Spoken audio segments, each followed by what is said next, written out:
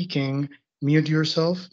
If necessary, we'll try to mute you if we found that there's excessive background noise, but keep that in mind throughout the call. Also, please, if you are interested in presenting in the next workshop that would be held Wednesday, December 15, that workshop will be a recap on Slice of Day. So if you are interested in presenting, please contact the co-facilitators for that meeting by this Friday and send your presentation materials by the next Friday, December the 10th. In these meetings, we'll generally, as we've discussed before, maybe look at some more complete versions of proposals, so please bear that in mind. Also, another reminder that the next set of comments is due the 22nd of December. This is an informal set of comments, and it will cover the two workshops on need determination and allocation, and the recap of Slice of Day. So with those reminders, again, this is Sergio Dueñas from CISA. I'll be facilitating this first half of the meeting today, and in the afternoon, my colleague Gino will take over. I'd like to give you some updates from items that we talked about last meeting. First off, there were several parties that commented that they would support having an additional workshop on storage matters. As you may have seen from the email sent out yesterday, on Monday, we'll have an additional workshop on Friday, the 17th of December. We'll be providing more information on that later on. But if you want to present, bear in mind that you would need to reach out ahead of time. For the Wednesday, December the 15th meeting, again, just if you are interested in presenting and you would communicate that later, the 3rd, bear in mind that your deck should be proposal and you should provide a deck for your proposal, but also a brief on a written brief on your proposal as well, so that parties will have a better idea of what's the inner workings of that idea. And finally, the co-facilitators for all meetings, we had a coordination call. And in order to ease comparison of different ideas, we will be releasing 2 surveys. One will rank the elements that. Please remain muted if you're not speaking. Okay. So we'll be releasing 2 surveys. One to rank the elements. Basically asking, do you think, for example, that a net load approach should be preferred, or a gross load approach, etc. And we will also provide another survey to rank the proposals that will be discussed on December 15th. A specific group of co-facilitators is working on this. CISA is among them, the CAISO, SE, and other parties too. Excuse me if I didn't mention all of them. I don't recall who's there specifically, but we'll be working on those and sending those out to get a better sense of what topics are mostly consensus, or which ones we have more of a split opinion among the group. Yeah, so with that, I think that covers the housekeeping elements of the beginning of the call. I don't know, Lisa, if you might have anything to add. Did I forget anything? I think I covered it all. You covered everything, Sergio. Awesome. So the timing of the surveys, that's a good question. we are planning on sending an initial draft of the surveys this week, mainly the proposal one, sorry, the elements one. The proposal one will follow the proposal presentations on the 15th. So the first survey is about elements, and the second one is about the proposals that we'll hear on December 15th. So with that, today we have a pretty full schedule. As you can see in the invite for today, we've extended the meeting so that we have enough time for questions as well. So I'd like to pass it on to the first presenters, which I believe it's Kauea. Okay, I think I'm supposed to make the presentation. Can you hear me? Yes, we can hear you, Dr. Perfect, perfect. So I'm going to bring up my presentation. Okay, I'm assuming you can see my slide. Yes, we can see your slide. Okay, and you can see it in this presentation mode, maybe even better. So in the past, we have been generally supporting the concept of net load and doing the entire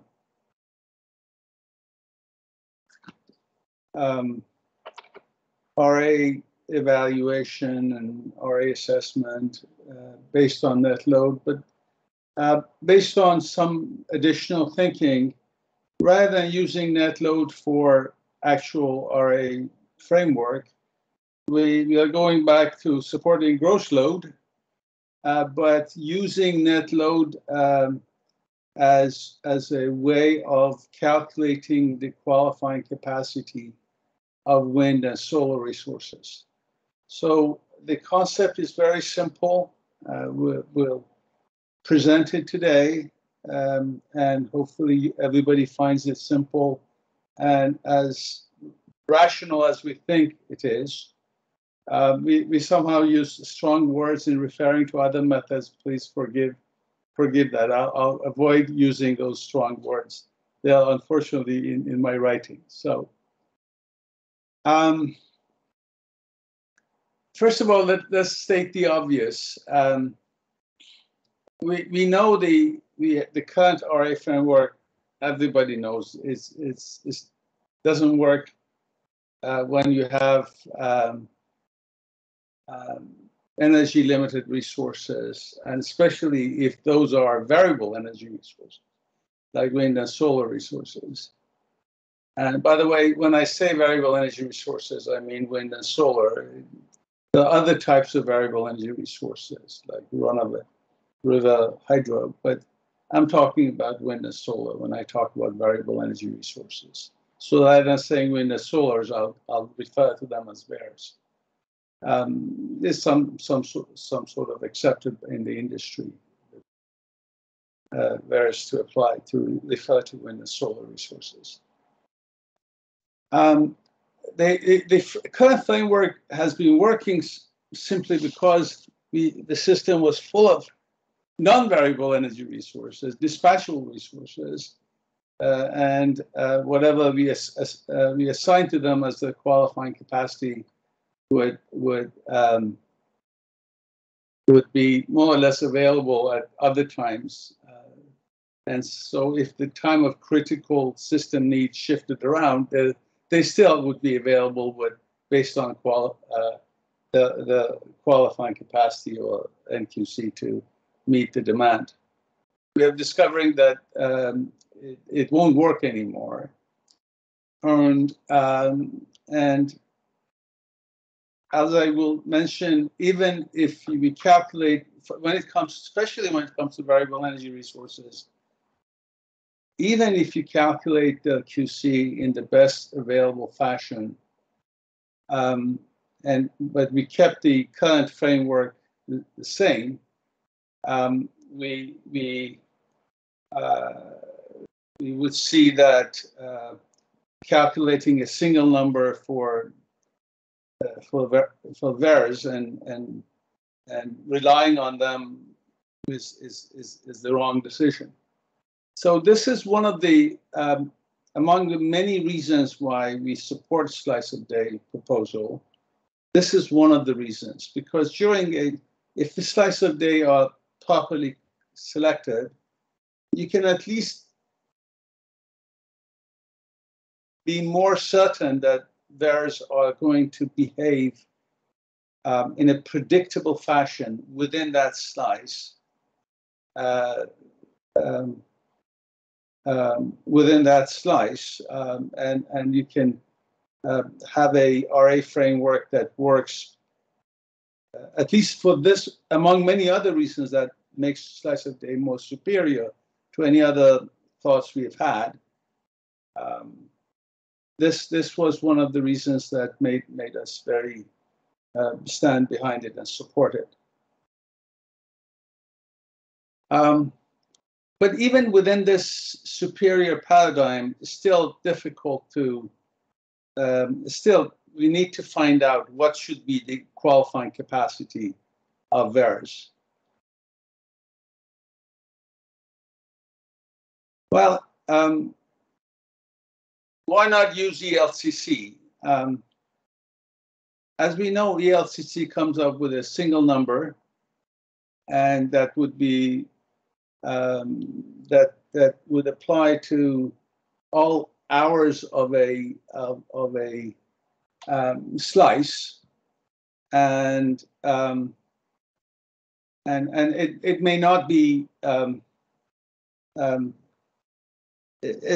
we know that number is not going to be, may not be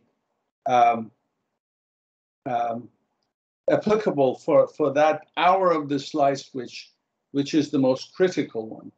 Everybody's talking about 8 p.m. during a summer evening slice. So while we calculate a ELCC-based qualifying capacity for a resource, for a VAR, that happens to be one number for that slice, it may not work for 8 p.m. We may see a variation there. The second reason is ELCC is not easy to calculate, and it's a product of a black box by and large, at least the way we use it in California, and almost everywhere else, but the way, and it can be misinterpreted, miscalculated, and there are examples of people using ELCC and coming up with different numbers for the same year, for the same type of resources, and so on. So, and as I said, it's very complex calculation, and calculating is using ELCC can be difficult in that process. I guess this expresses my opinion of exceedance method. We have for years argued against exceedance method as being totally arbitrary. I used the word crapshoot here, but I meant arbitrary. In the sense that if maybe I could use this example. If you look at, for example, wind production during a particular month here, hours of a particular month being our October, or and you're looking at wind production at here, which is used in calculating exceedance. We don't know whether during this time, at this number, when wind was producing, what the load was. We calculate exceedance number completely independent of load. We ignore load. We look at just the performance of the resource, not whether that performance helps you with managing load, help you provide RA capacity, helps you provide your net need to so that you get RA capacity from dispatchable resources. You don't know that. You just focus on the resource itself. And when it comes to 50%, 60%, 70%, 80%, that's another arbitrary decision, more or less. The best example of an effort in walking away from arbitrariness was the presentation we saw recently from PG&E, in which they talked about how some level of the focusing on correlation between production from a variable energy resource, and the load, try to sort of come up with general correlation between a and output and the load, to say it seems that 60% looks like a better number. 60% exceedance looks like, for wind, for example, looks like a good number. So the ELCC is very a good solution, because it doesn't give capacity to a resource unless it helps reduce wind. And if you can apply ELCC to a smaller slice, even the results would be better, but still the complexity will remain, the complexity of using ELCC. Exceedance suffers from several levels of arbitrariness. And if you have to use exceedance to calculate the RA capacity of resources based on a location, a zone, a CREZ, or a particular wind technology, type 1 or type 3 or type 4, or offshore and so on, things can be even more difficult and more arbitrary. So in that regard, and as we were following through with we were just thinking through this net load concept, using net load in the RA framework, we came up with a very simple approach called net load reduction methodology for calculating qualifying capacity of VERS, or capacity counting, as we call it. And it is based on capturing perfect correlation, but perfectly capturing the correlation between load and VERS output. And the process is as simple as look at historical data, and if you're focusing on an hour, either because you want to focus on that 1 hour only, or you want to focus on hours that all the hours that fit within a slice of day, you basically, for every hour, and I have this example, I'm going to take you through this example. This is hour 5,669, which happens to be an early evening hour in August 28. Well, I don't know 8 p.m. is early evening or not, but for some it's early evening. For me, it's almost close to bedtime.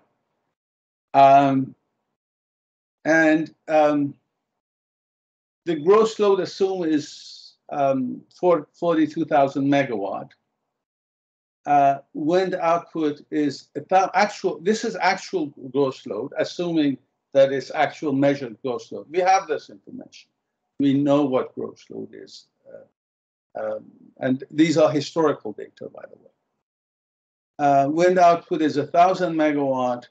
Solar output is 500 megawatts during that time.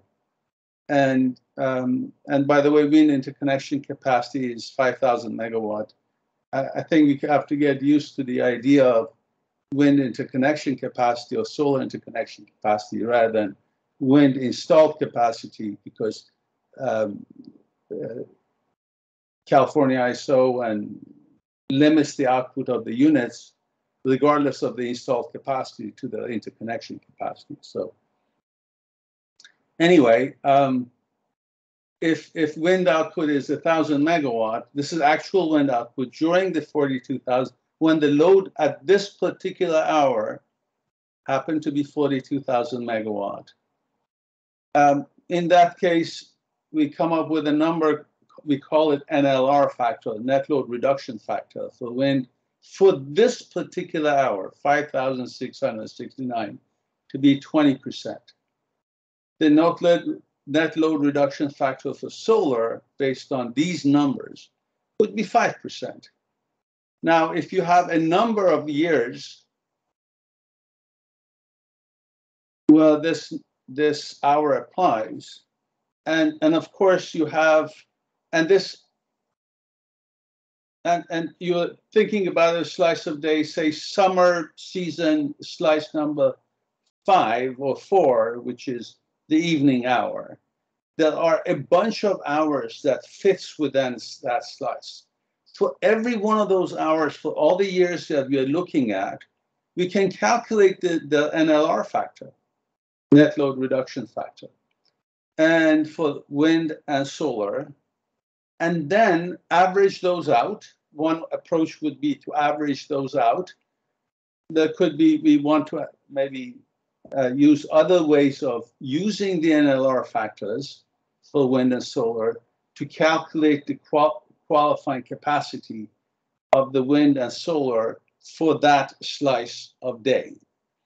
So you would look at all the hours that belong to those, and for every one of those hours, you can calculate this number with accounting for perfect correlation between gross load and wind production or solar production, and calculate the NLR factor. Then you can average these numbers out to calculate the qualifying capacity of wind or solar for all the hours that belong to that slice. There may be other formulation that could be used to go from NLR factor to NLR-based qualifying capacity. So in this very simple fashion, you can calculate and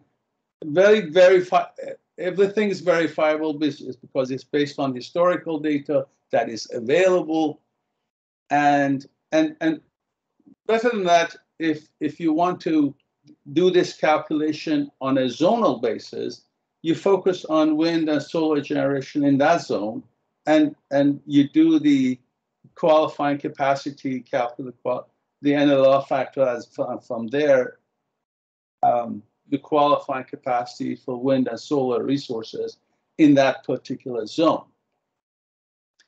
Or if you want to talk about maybe solar PV versus solar thermal, or other reasons to distinguish between technologies, you can do the same thing based on availability of gross load and actual wind or solar production per technology. So the process is simple, record keeping, and simple math.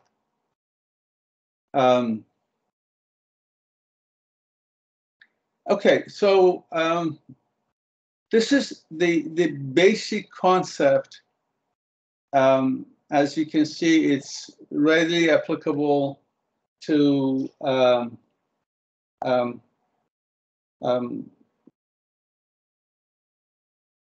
on. It's readily applicable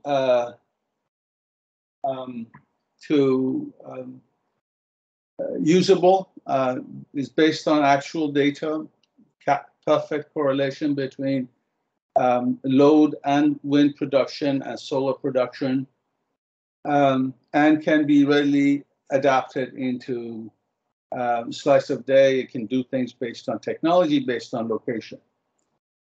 I wanted to say one more thing in the context of one of the issues which we are puzzled by the by the fact that people are having a hard time between top-down versus bottom-up approach, which one works, which should be used, and so on.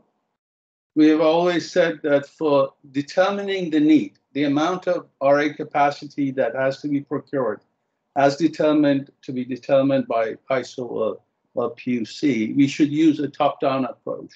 In other words, we should look at system need on CAISO level, so that we know how many megawatts of RA capacity is needed, how many megawatts of new RA capacity is needed going forward. In allocating that RA capacity need to various LSCs, we should use a bottom-up approach.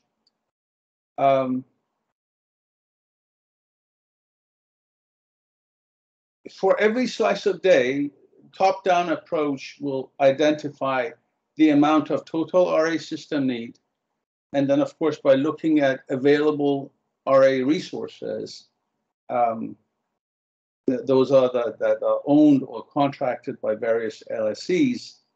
And of course, when it comes to wind and solar resources, using the qualifying capacity, using NLR method, and of course, deliverability approach that CAISO has.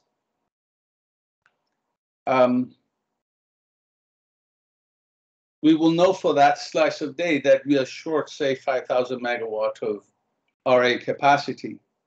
Then for that slice of day, you would look at every LSC and see how they fare based on the gross loads during that slice of day, minus all the RA resources they have lined up for that slice of day. So and basically we calculate RA shortfall per each LSC, and that becomes simply an allocator to allocate the top-down the system need identified as part of the top-down approach. So, but just wanted to put this also out because we are hearing that people somehow are discussing whether we should use top-down or bottom-up approach. Each one has its own place, top-down for determining system need. Otherwise, we would, if we go from bottom-up to go calculate system need, we will overshoot the system need by a lot.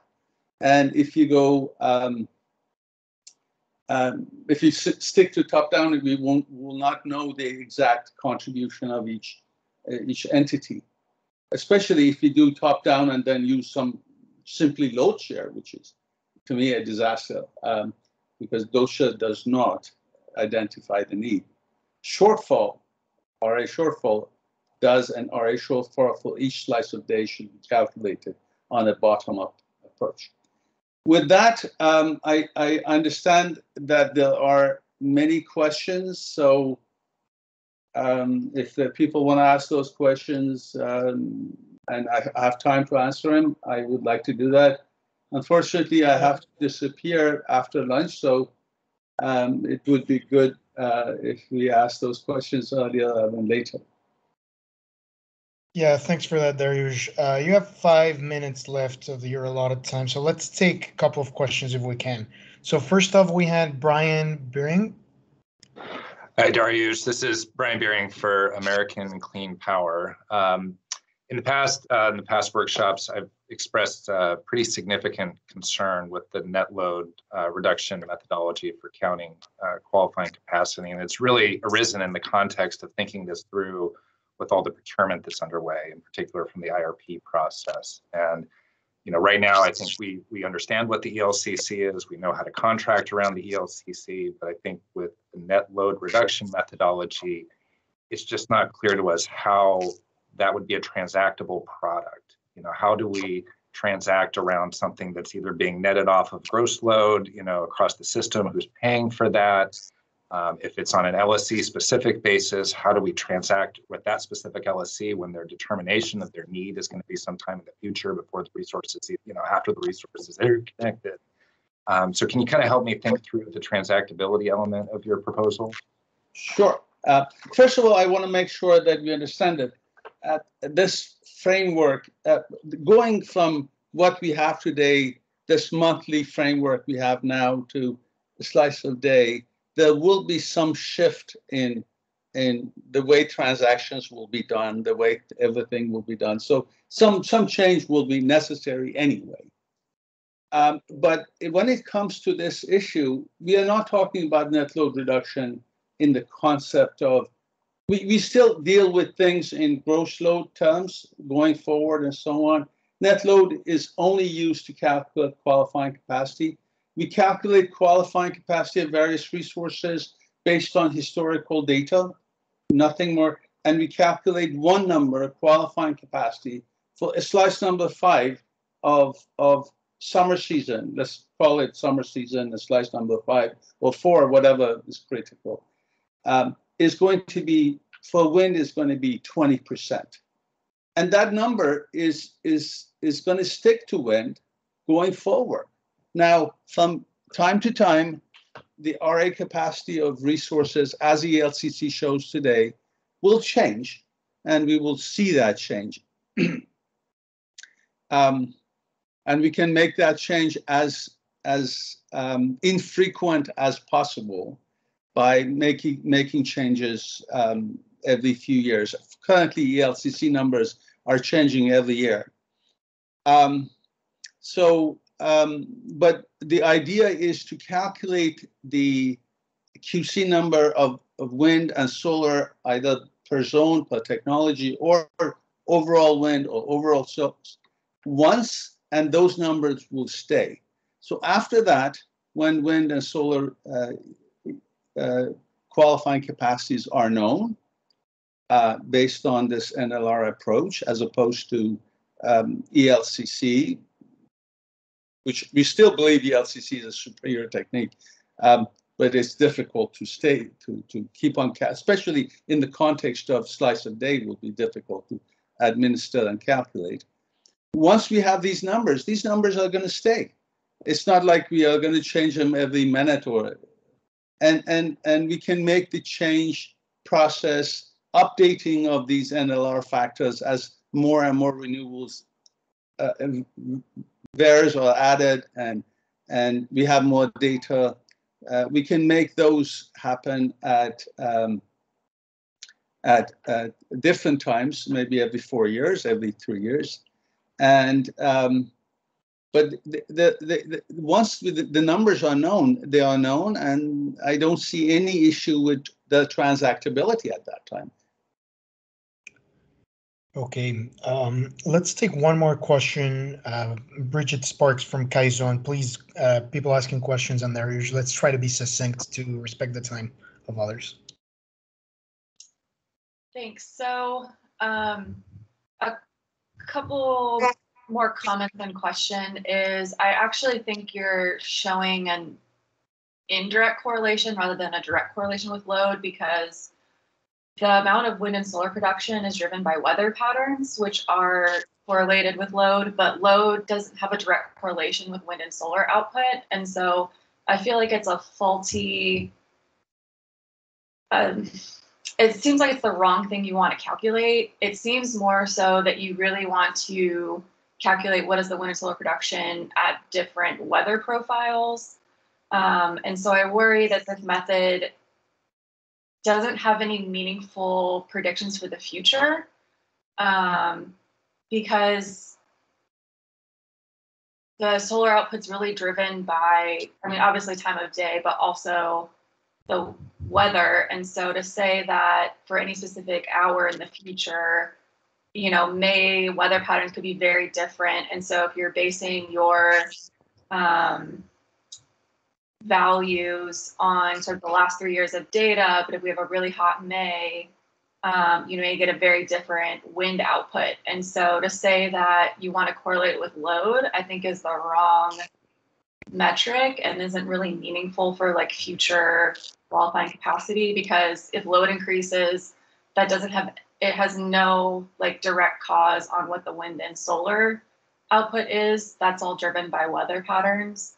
And I also don't really see how this method is that much different from exceedance, because you're still, it's maybe you're just doing a mean rather than a 60 or 70% exceedance, but you're still looking at sort of historically for the same time period, what was the output, and then taking that value and putting it into the future. So it seems to me like ELCC, if you're trying to get the values to correlate with something, it seems like ELCC, because it does the stochastic draws of the wind and solar patterns, will get you a better estimate of what these resources can produce under similar conditions in the future. So just kind of some room for thought around, you know, maybe how you're framing this, and I think what's really driving the values of these resources is the wind and sun. And so finding out maybe is there a better way to directly measure that rather than trying to say it's correlated with load. Thank you. Thank you, Bridget. First of all, I want to acknowledge that the correlation is with weather, but when we're looking in the future and we are thinking about whether how much contribution wind or solar will have, we are, in other words, when it comes to making transaction happen, making sure that we have enough resources lined up to deal with future, we don't deal with weather, we deal with gross load. So we need to establish the relationship with gross load, and that's what we are precisely doing here. So while I understand that as far as relationship is concerned, the relationship is with weather, but in this framework that we are dealing with, we are not buying for weather in the future, we are buying for gross load, and we are calculating need based on gross load. So we need to know how wind and solar are reacting, at least have been historically reacting to gross load over the years, and expecting this will apply. I completely object to your statement that this is similar to exceedance. Exceedance is you just pick a percentage of generation without looking at whether that percentage had anything to do with load reduction or not. Here we are focusing on making sure that we subtract a gross load at a particular time with wind or solar production at that very specific time. So now whether you want to use exceedance at least against that net load that comes out of it or net reduction, that's another matter. But the exceedance as we use it now totally ignores the impact on load by restricting it to particular hours or maybe 1 hour. Maybe things get better, but outside that, when you do exceedance, you only focus on generation. You don't look at its impact on load at all. Here we capture the impact on load as perfectly as we can, based on actual reduction in load that happened historically. Now we know both of those, load and generation, are connected together through weather, among other things. But for now, at least for transactability, for being able to manage this grid, we need a relationship between load and the contribution of wind and solar to load, and that's what this method does. Okay, thanks for that, Dariush. I see there's 4 people in the queue. I've taken those names down so that you can be the first 4 in our Q&A session before lunch, so that Dariush is still available. So if you can lower your hands, Noah, Nick, Matthew, and Doug, and let's move on to SCE's presentation. SCE, you'll have until 11:11 so that you still get 30 minutes. But thank you, and we'll attend those questions as soon as we can prior to lunch. Great. Good morning. It's Jeff Nelson here with SCE, Director of our FERC Rates and Market Integration Group. And we also have with us Brent. Yeah, Brent Buffington, Principal Manager of Integrated Resource Planning. Okay, just for bandwidth's sake, I'm going to go off camera. Can people see a slide that says need determination under a 24-hour slice? Yep. Okay, very good. Well, thanks everyone for having us today. We want to talk about, in the context of the 24-hour framework that we've been exploring from SCE's perspective, what do you do with the load shapes? And I'm going to make an observation in general that in any of these sort of slice of systems, whether it be 24 hours or however many hours slices that you're looking at, we have to move away from the current RA system, which is based on a certain point. It's a point in time, it's a point capacity, it's a peak load point. We have to add a temporal dimension. We have to somehow transform what we're currently doing as a single point into a whole day's worth of data. And in our framework, it's at 24 hours. So it's a sort of a common problem or a common just sort of evolution of how we're doing things. So what we want to talk about is how are we going to get 24 hours worth of load shape? And how are we going to go from the way we do things today to a more robust hourly load profile for each LSC? And we want to start with a couple bookends that are sort of at the extremes of what you could do, and not necessarily that an extreme is bad, but they're just at the end of the bookshelves. And then something on a middle ground that we've been thinking about, and discuss sort of pros and cons on how to do this. So in any slice framework, we're going to have to convert a single point to multiple points. And it's still my view that to do that in any framework, you're going to have the 24 hours worth of data, even if you aggregate up. Okay, so what are we trying to do? What are some of our principles here? Well, first thing is, in our framework, and I'll just stay in my framework or SCE framework from here on out, we want to make sure that we meet the ISO's needs in every hour of the day, a 24-hour profile, not just the peak, not just the gross peak. Every hour of the day, we want to make sure we've got resources there. And that means we're going to need an hourly 24-hour profile for all of our loads. So we want to be sure we can meet the ISO's total system needs. I think Darish was talking about that. You sort of top down, you've got to get the entire thing. But then we've got to look at each individual LSC. And we're going to have to come up with a load shape, 24-hour load shape for every individual LSC. And we've got some principles here. The methodology needs to be reasonable, fair, transparent to everybody. We're not trying to throw any certain class of LSC to a subsidy or where they're being harmed. We think everyone, regardless of what sort of load shape they're serving, needs to be treated in a fair way. And easier said than done, unfortunately. Next major constraint we have is a process has to be administratively feasible. So I just would encourage everyone, as we're talking through all these issues, we have to actually be able to do it. We're going to rely heavily in our approach, at least for this discussion, on the CEC. And where we see roles and responsibilities, we're trying to parallel as much as we can as we do today, where the CEC will be sort of the ultimate arbitrator and the ultimate determiner of what the LSC's load shape is. And so we would like to keep a system where people make a proposal, there's some sort of scrutiny, some sort of adjustment, and then ultimately the CEC comes out with what each LSC's load shape is. And there'll have to be some adjustments based on various things. We'll talk about some of those. Okay, so the end point of this is we're going to discuss, I'll just jump to a quick picture because I think better in pictures. We have a total system load shape. We've got to figure out what each LSC's load shape is that they're going to have to serve from an RA requirement. So the whole point of this discussion is figuring out what that LSC's 24-hour load shape looks like. That's what we're doing. And we've got sort of three methodologies we'll want to talk about. First one is a bookend, and it is the simplest. You start with the ISO's total load shape, and then you use some metric, how about gross peak, and you give a pro rata share of this load shape to every LSC based on, for example, their gross peak. So everyone would have the same shape.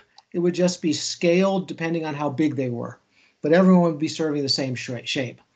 Under our proposal, we look at kind of the worst day of the month. So everyone's going to have a shape that's a scaled version of the worst day of the month for all 24 hours. So it'd be very easy mechanically. We just need to have the CEC ultimately determine what that worst day profile looks like, figure out what each LSC's gross peak share is. There might be some correlation adjustment or coincident adjustment, there might be, but pretty much simple numbers, stuff we do, and everyone gets the same load shapes, just scaled. Really easy to do, quote unquote easy, but it doesn't recognize that LSCs could have very different load shapes. And simply scaling the ISO load shape will result in cross subsidies. So we don't like it from sort of a fairness standpoint, but from an administrative standpoint, hey, I like it. It seems like it's doable. So it's a bookend. I don't expect a lot of people to support this, but it is a bookend. Now let's go to the other end of the spectrum.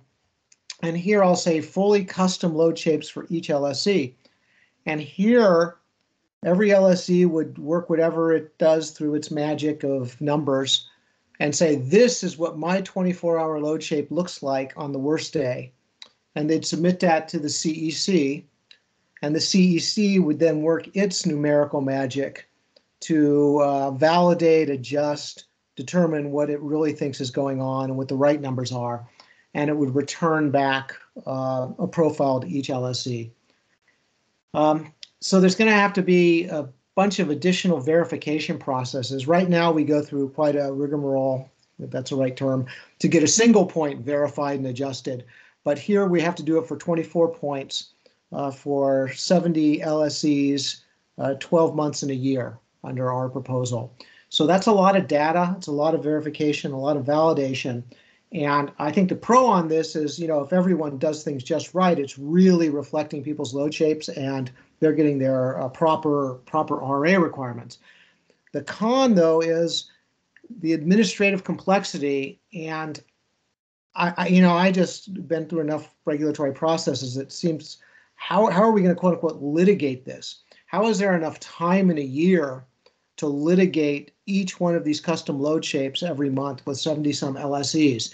So the con here is the time and the complexity that it'll be to get the shapes decided upon and time for whatever process is needed for people to sort of go back and forth and fine tuning.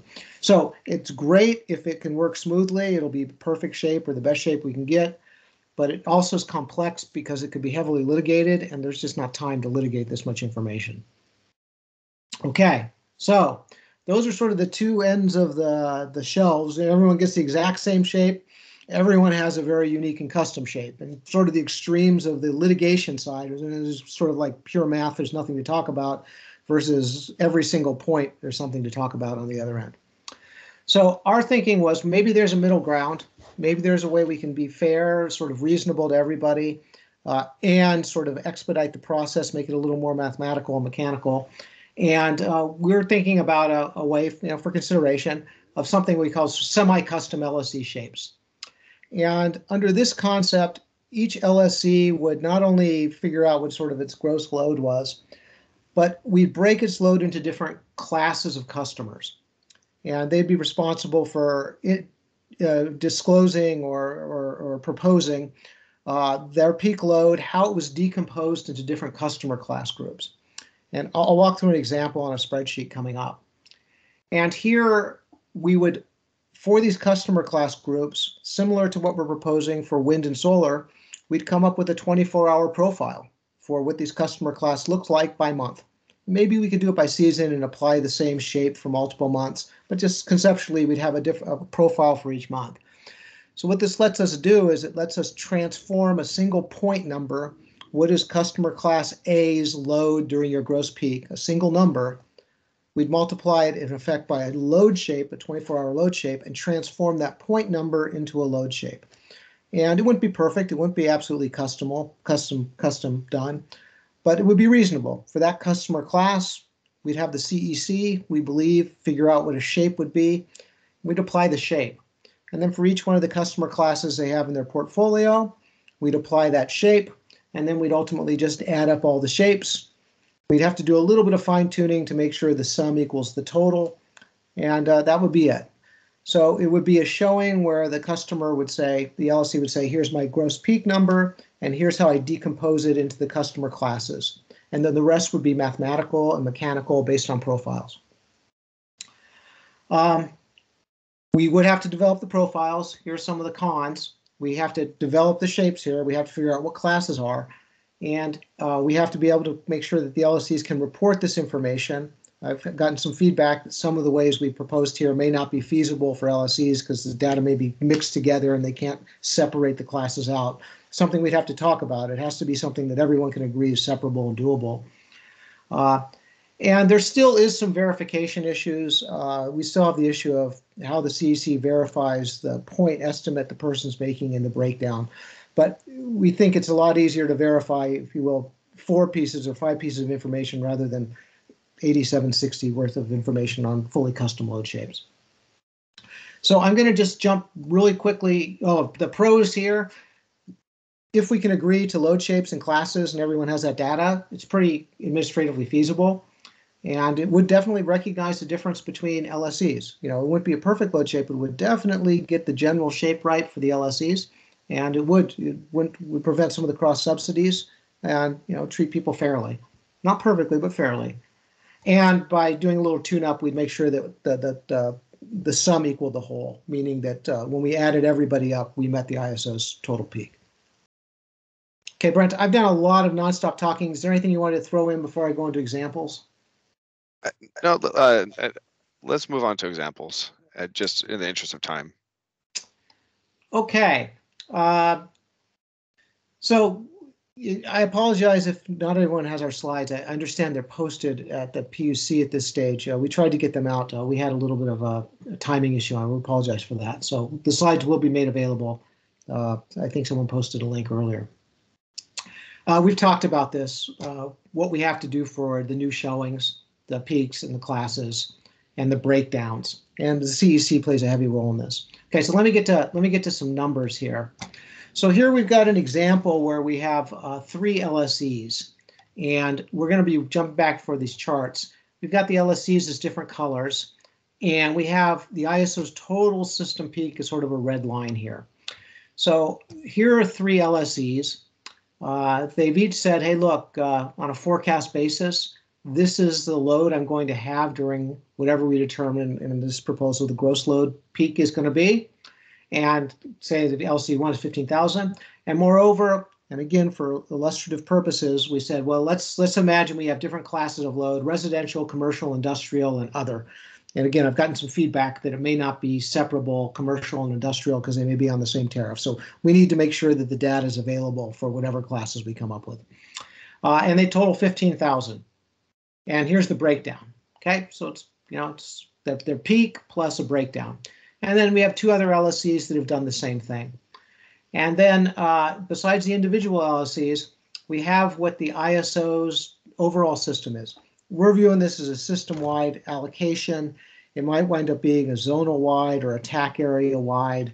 You just have to have the load that's in that area match that area. So I'm just saying system-wide, so it's everybody in there. If it was TAC, it would be all the load in that TAC. However we ultimately break it down, but system-wide is easier to see, and that's sort of what we've played with here. So we have the CEC developed the worst day 24-hour profile, and we just couldn't fit all 24 hours here, but we've got hours 1, 2, 3, ... We're using hour 18 as sort of the crucial peak, gross peak hour that we're gonna collect all the data for. And then what we've done, or the CEC in our model's done, as I said, for each one of the customer classes, we have a profiling shape. So we're going to, in this case, we used the peak hour as 1. We normalized everything to that. And depending on your customer class, before the peak hour, a load will be profiled maybe a little less than 1, or depending on your customer class, it might be a little more than 1. Whatever the profile is, we just sum up the load shape and we scale it based on this gross peak hour. So we take a single number, we break it into customer classes, and then we multiply the customer class by this profile. So for example, LSC1 starts with 15,000, We normalize it stays at 15,000 during the peak, but that same LSC is multiplied by these shaping factors by each one of its classes and then summed up. So its load for LSC1 in hour 1 is 8880 and so on. So we're able to transform to 24 hours by just collecting a single hour data point. And we do that with everybody. And this is what this winds up looking like, the top graph. This is the ISO's total shape.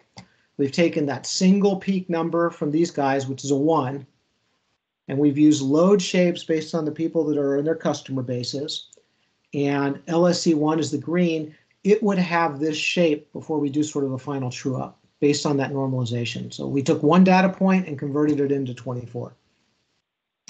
Now you can observe here that although we normalized to 1 in hour 18, so it fits perfectly, most of the other hours don't. Some are overshooting, some are undershooting. So we proposed there'd be one additional step where we'd sort of look at the ratio of the actual demand and the unadjusted demand, and we'd scale all of these LSCs by sort of this ratio so that the sum winds up equaling the actual load. So we do a little adjustment to everybody.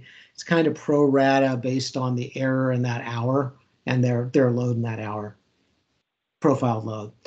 And after we do this little true up adjustment, you can see that our bottom lines here match the top line here.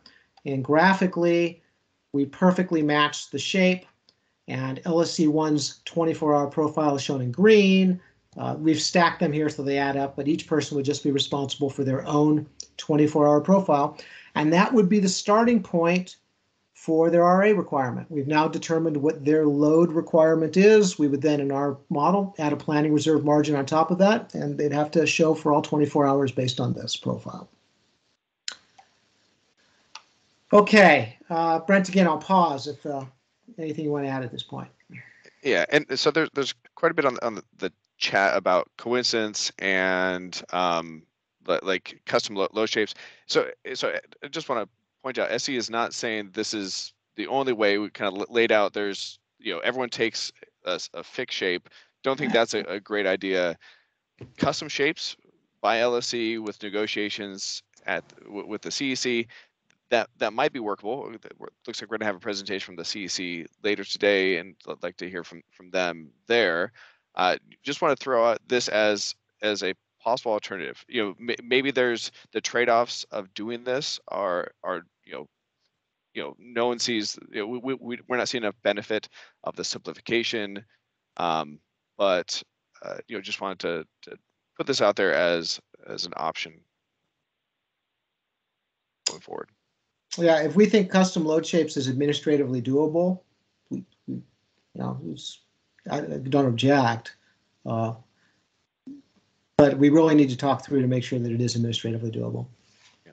And some of the concepts here of the hour by hour normalization will be important no matter what method is used, to make sure that the individual shaped LSE loads do match up to the totals.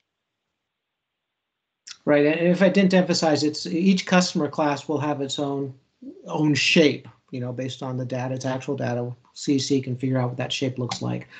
We're not sure how many classes we should have. That would be based on the data that's available to both ends, the CEC and the LSE. So again, we're shooting for reasonable, not perfect, and administratively doable, and something that's fair. Not perfect, but fair. Okay, so what we'd have to do here, we'd have to work with the CEC and the LSEs to see, what data makes sense to use. How many classes can we really break down from both sides, and what makes sense? What makes sense? And again, we have to make sure that the LSEs are capable of, if we decide it's going to be 4 classes, these are them, that the LSEs are capable of decomposing their gross peak into those 4 classes, and they're comfortable doing that. Okay, so that's it for the presentation. So I think I tried to speed through. I think we got almost 10 minutes for questions. Yeah, let's go do that. So first I have Kathleen Colbert. Great, thanks. This is Kathleen Colbert from Vistra. Thanks so much, Jeff. Really appreciate it. And thanks, Brent. This is interesting. Has a lot to think about. I had a kind of a more basic question. If you don't mind going back to, I think it's slide 7 or 8. It's on the custom, I think the custom LC shape. Go back one more. Yeah, thank you. Option 2. Farther back than I thought. I jumped in the queue real quick. I just had a question here on the bottoms-up approach and cons, because one of the things that has been niggling at me that I've been struggling with, and I'd be curious to hear your thinking on this, is that one of the main cons of this kind of approach is it doesn't account for the diversity benefits associated with joining an ISO or RTO. And that if we were to take all these custom LC shapes for a given hour under your 24-hour proposal and sum it all up, there are periods that would exceed what is required from a system basis. And I just have been struggling with whether that is, fair and just for, as a whole, the system to be over procuring relative to the system need if we were to take this approach. And I just wanted to ask if you could talk a little bit about that and your thoughts on it.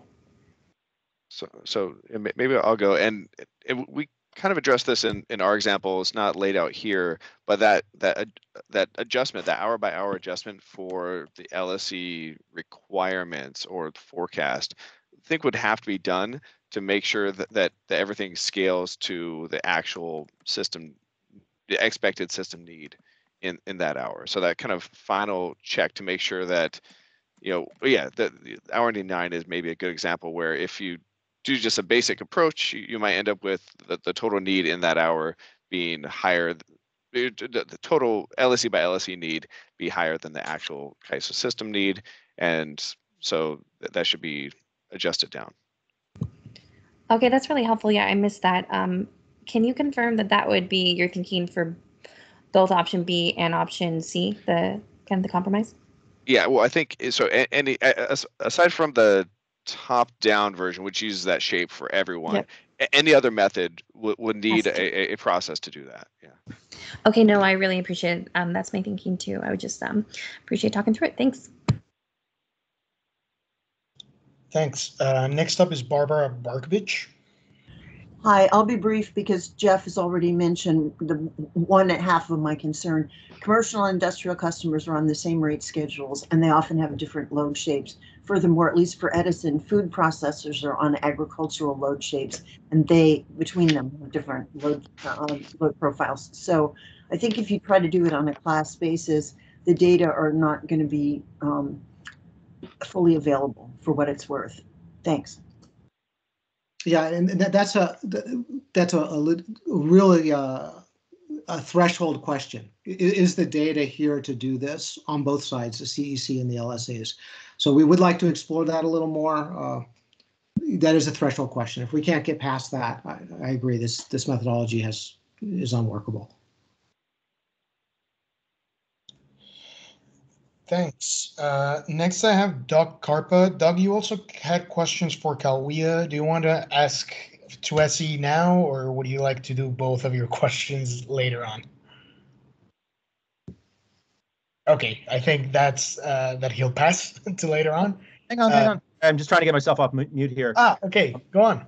Yeah, no, for SCE, and I can take up the Kalwia stuff later. One of the issues with the option 3 that I think it is going to fall short on avoiding cross subsidization is that the biggest driver is weather rather than customer classes. So I'm from Peninsula Clean Energy, so that's San Mateo County.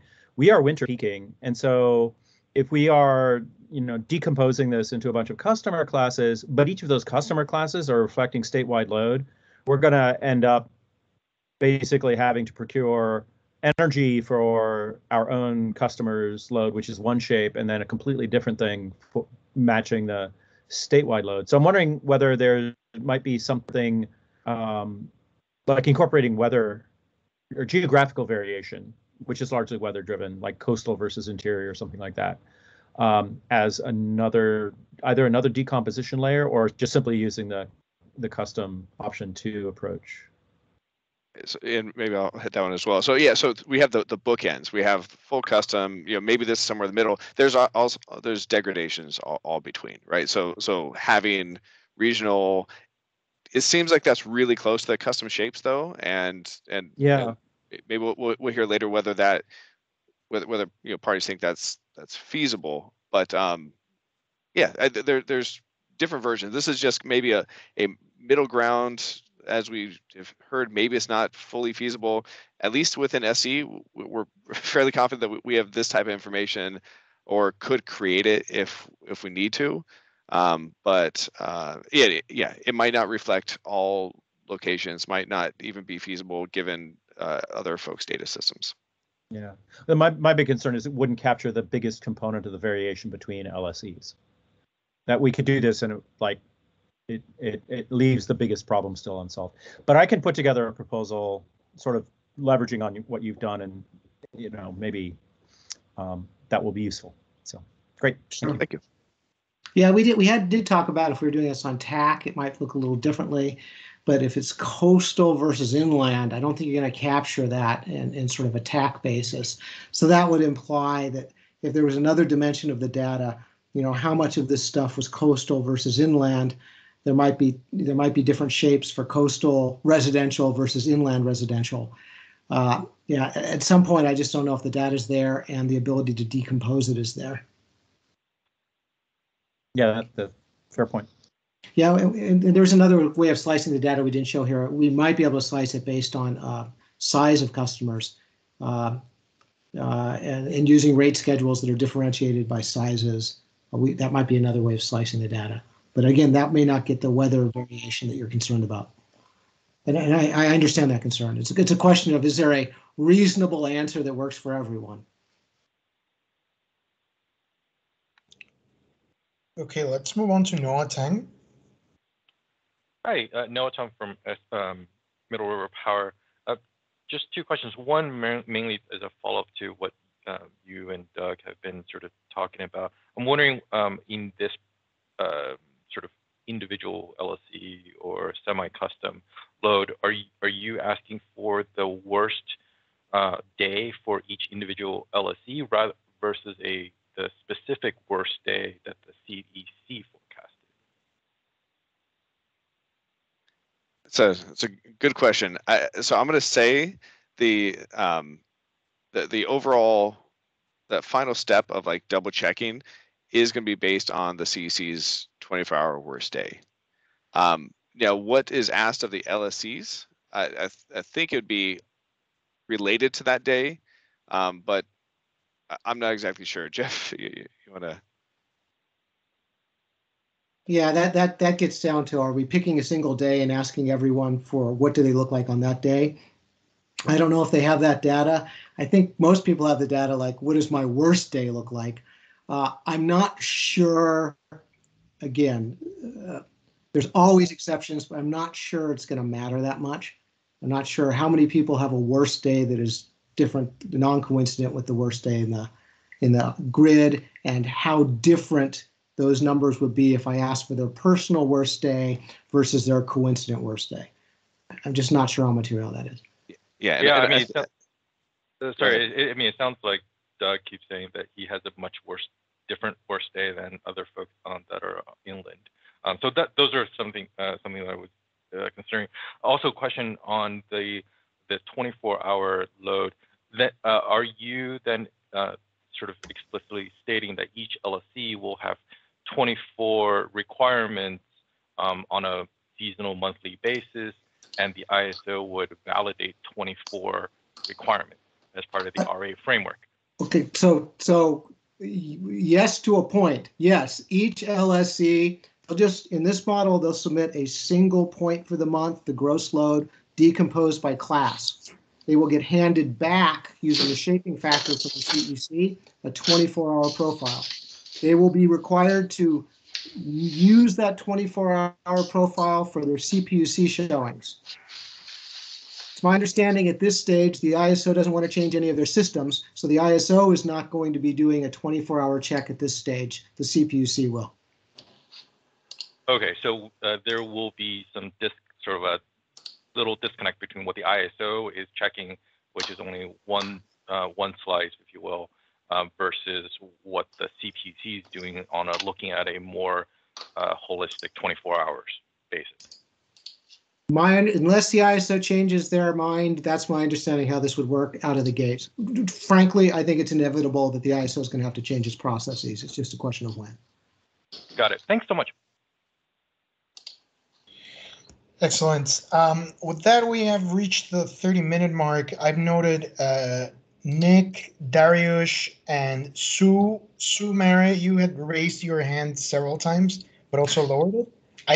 I noted you in the list for the Q&A, so let's get to that after our next one. Thank you very much, Jeff. Hey, thank you guys very much. Good questions. Thank you. So next up, we'll have a presentation by the CEC. Same for to respect the 30 minutes. You'll have until 11:42 to cover that. All right, and I think my presentation is coming up. So hi, this is Lynn Marshall, California Energy Commission staff. So I wanted to talk about sort of our load forecast perspective on how these different slice proposals would affect the load forecast process and how that might work. So I'll just go through first how the current process works and what the sort of high level implications are for changes we need to make. So the first starting point has been discussed. We need a forecast for the IOU service area. So we start with our IPER TAC area forecast. We already have an 8760 TAC area forecast. So the CAISO monthly peak day drives that forecast, drives the RA forecast. Right now, we're only disaggregating that coincident peak hour. So under these alternative versions, we'd have to have an hourly disaggregation, either the peak day or whatever time period is needed. So I'm going to talk a little bit more about that later. Then next, we have LSCs submitting their non-coincident monthly peak forecast, and we're estimating the CAISO coincident peak. Under some version where there's no energy sufficiency check and there's just maybe a peak and a net peak, that's very minimal changes. We could do that pretty easily. But once you add an energy sufficiency check, yes, we do need some degree of hourly. Could be 8760. There's a lot of advantages to that in terms of giving a lot of visibility on individual LSC's forecasts. And I would just, following on some of the previous comments there, I think if you haven't had the opportunity to look at all the individual LSC historic loads that I have had over the year, probably don't appreciate how much real heterogeneity there is among LSCs, both because of latitude, longitude, other aspects of climate zone, different industrial customer mixes,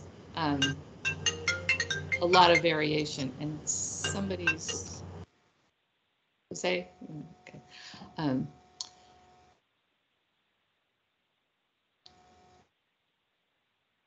But an alternative could be just having LSCs provide a 24, is it not a, I don't know, it's my screen. I can see it. Okay, it's there. Yes, we can see your screen, and please, everyone else, please remember to mute yourselves if you're on the phone or on the app. Okay, so yeah, a simpler version might be having LSCs provide a 24-hour forecast for their peak day. Come back to that point. Under that scenario, we're going to rely more on historic data, which is anyway currently key input for us in evaluating the reasonableness of forecasts. Then next, we have a process, we're setting a benchmark for kind of evaluating the reasonableness of LSE forecasts. So under the monthly peak paradigm, we do weather adjusted monthly peaks, for example, or use DASR activity to estimate what their load should be. And that's pretty, it's not simple, but you know, that's a straightforward methodology, and we works reasonably well. We get to 24 hours, then, you know, obviously we need to have a more complex analysis to decide what the right benchmarks are. And then there are some incremental adjustments for demand side programs. That shouldn't be a big obstacle for most of those. There's already an underlying hourly forecast. And then finally, if we check to make sure that those adjusted forecasts sum to within 1% of the CEC reference forecast, that's step number 1, and then apply a pro rata if it doesn't, right? And so the idea of getting 2 and 3 to adjust LSE's forecasts appropriately is you have very minimal pro rata adjustments. So then you have feel comfortable you have a reasonably fair cost allocation. So, going back to our service area reference forecast. So the way we develop our hourly TAC area peaks, we're using an hourly load model, kind of in a statistical Monte Carlo simulations, basically weather normalizing the last 3 years of TAC loads to generate those 8760 forecasts. We are hoping and planning to attempt to run that for the IOU service area in 2022 and see if we can downscale all the data we need and get reasonable results. You know, conceptually, we could run it for the TAC and then for the jurisdictional loads and then for the non-jurisdictional and see if those stack up reasonably well. But that'll be kind of experimental work next year, but that could provide a good basis for the new framework.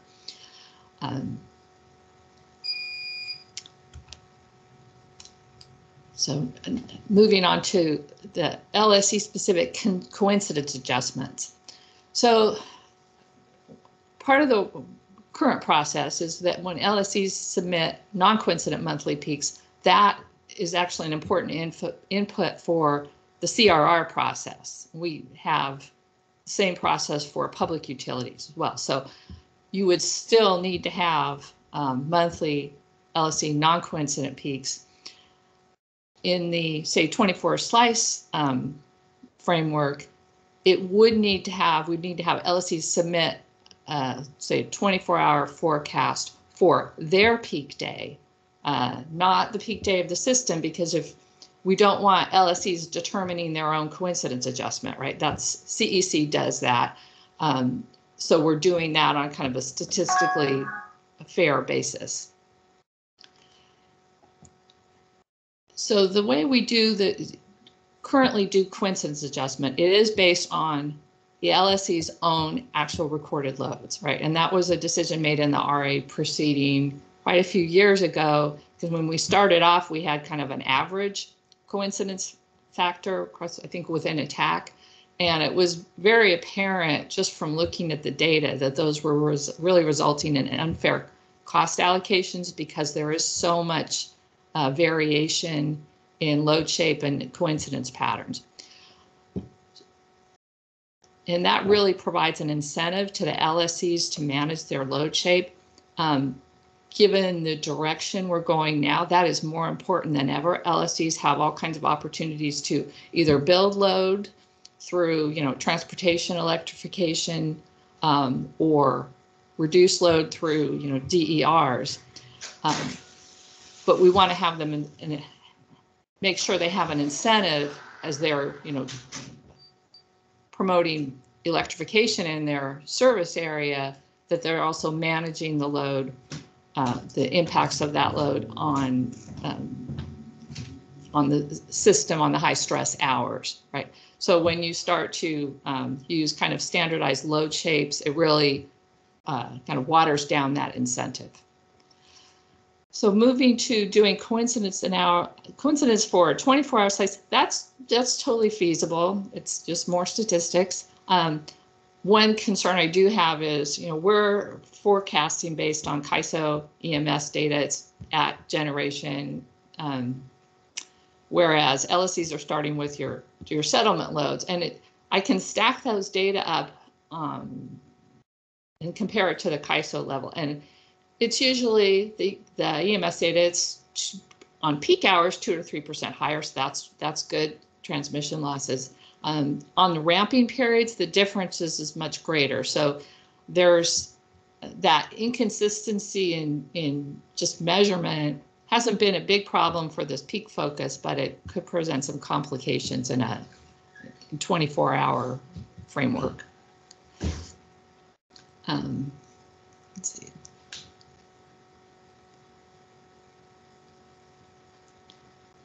Another question, another thing to think about is, a lot of these things don't have to be resolved now as we're moving, just choosing a direction, but we do base the peak coincidence on recorded data. But when you think about hourly energy buckets, it seems to me there should be more consideration given to changes in the load shape. And one of the advantages of having LSEs submit their own, hourly load is they can reflect what various load modifying activities they have in their forecast. And not all LSEs do that. But for those that are pursuing those types of programs, they want to be able to show that and plan accordingly.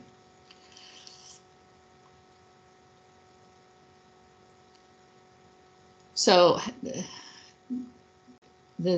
going on to how we set a benchmark for evaluating LSC forecasts. We would obviously have to, set up some new statistical analysis to do that. One avenue we could explore is taking something like our hourly load model and trying to run it for specific LSCs. That would probably work well for LSCs that have had a fairly stable footprint over several years.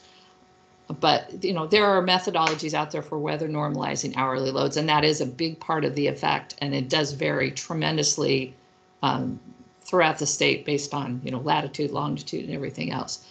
So I think it's, some work there for us, but I think that's, seems like a manageable problem. The idea of, the Edison proposal, you're trying to simplify things by having CEC go develop load profiles. Well, that's more work, that sounds like a more complicated process. It's more work over there. So in my view, the best estimate of an LSC's hourly loads next year is our hourly loads last year plus some adjustment for weather normalization and load migration. We already have interval data on almost all customers, so why not just start with that? The load data for the customers you have.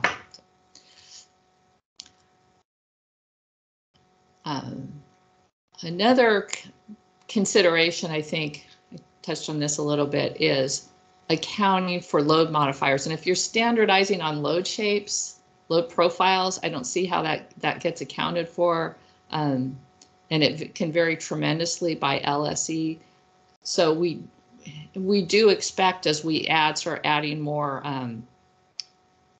electrification, fuel substitution to our forecast, that TAC area load shape is going to evolve.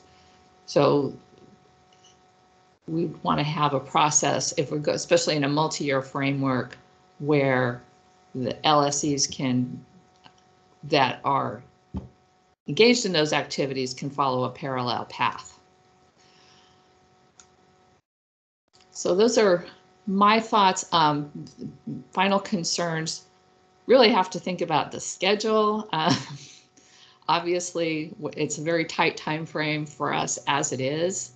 One thought would be to try to do a dry run sometime next year that could let us test out, what metrics we're going to use to evaluate the forecast and see what kind of results we get. using LSEs submitting the same forecast in the new framework that they would be submitting anyway for 2023. So we could have a side-by-side comparison. And one thing that would be really helpful for us, either in your informal comments or you can reach out to me, is what our LSE's perspective on how difficult it is to do hourly forecasts. Maybe you have methodologies in place to generate an 8760, or some LSEs might just be using their historic loads. I think for some ESPs, that's actually not that inaccurate. So any thoughts from LSEs on how you see this working, or what other pitfalls there maybe would be helpful to me. And with that, I'll take questions. Thank you, Lynn. I think I have first Nick Pappas. Hey, thanks, Sergio. Yeah, I think I dropped out of the queue and back in. Lynn, this is really helpful. Sorry, Nick Pappas here on behalf of Natural Resources Defense Council. This is really helpful to learn more about the process as someone who's not spent a ton of time in IPER world. So two thoughts. One is around this idea of sort of dry run. I think that's a really good idea, probably not just for the load forecasting, but probably for this whole slice of day exercise. I think would probably be very beneficial. And then this sort of ties this presentation and the Edison presentation together. But I think this notion of, our end goal, it seems like we're all generally aligned that LSE specific profiles are the right end goal, but it may need to be part of a sort of phased implementation where perhaps the first phase, let's say 24 or 25, is system level load ratio share, and then maybe in the second phase you could transition to kind of LSE specific, given just the broader complexity of all of the changes that are happening here with slice of day. So curious to hear your take on if that would be more aligned with kind of a timeline where you think this could be more implementable from the CEC perspective. Well, we already do LSE specific, coincident peak, peak forecast determination. So I see no reason to go back to, some kind of more peanut butter approach. The off-peak hours will be more challenging, but then as some people have said, well, those are not critical periods right now. So actually starting to do this now, when maybe if things aren't as tuned up as they could be, and some of the off-peak hours, well, it may not have much financial consequences at this point. I'd rather start implementing that sooner so we can see how well various metrics works, or whether, or what methodological changes we need to do. Great, thank you. Okay, next up we have Doug Karpa. Hey, Lynn. Doug Karpa, Peninsula Clean Energy. Probably a big vote of confidence for you all that we're all like, yeah, we'll just have the Energy Commission do it because they're good at this stuff. Clearly, we all trust you to do it well. I guess kind of clarifying a little bit for myself, your take-home message here. If I understand right, then doing the kind of custom load profiles for all the off-peak, so for all 24 hours for off-peak, would use a lot of the same data. It's basically just some additional analysis that would need to be done. It's not hugely more complicated than what you're doing now. Am I understanding that right? Possibly, yeah. We have a modeling framework for developing a normalized 8760. I'm sure other people do too, right? Those types of actually some of the utilities participated in the process, helping us to develop that framework. So it's been pretty well discussed. So I think we could really explore downscaling it. May have to be simplified in some ways. There could be challenges in terms of, well, what weather stations do we need to use if we're looking at in a year ahead framework? Deltas of like additional PV installations aren't as significant as in the IPER 10-year forecast. But I do think that's something we can explore. Mm-hmm. And it would work better for a CCA that's been around for a few years. Not sure it would work well for some ESPs or for new CCAs, but I think you could cover a lot of ground with that type approach. Very cool. The other, I think it's probably more of a comment, but I really wanted to emphasize the critical nature of capturing load modification, like having a methodology that would capture load modification. At Peninsula Clean Energy in particular, we're pretty aggressive about particularly using behind the meter storage to shape our loads. And so like our contributions to reliability are both behind and in front of the meter. And particularly because we're trying to get to using renewables in all 24 hours or 87, 60 hours in the year. That's really, really critical, particularly from a cost perspective, because I think there's a lot of the modeling results that have looked at the impacts of load modification find that a combined approach of using load modification and generation, procuring generation, it's just more cost effective than trying to do it entirely with building out generation resources. And as individual LLCs are more or less aggressive, it is pretty important that those actions not be just sort of spread peanut buttered across everybody, but that each LLC essentially gets credit for the work that they are doing in the RA space, which, some of the proposals wouldn't be able to do that, as you pointed out. So I really want to thank you for raising that point. That hits home for us.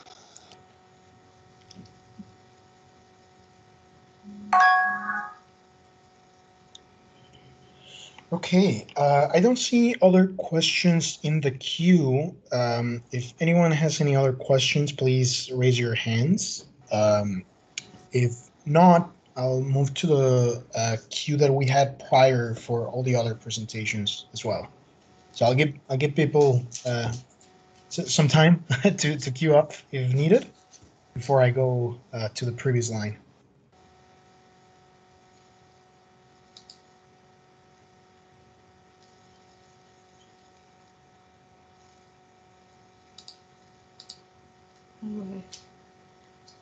Okay, I see Doug again. Do you have another question for Lynn? Doug? Okay. Oh, no, I thought I was jumping in for the bugging Dariush about stuff.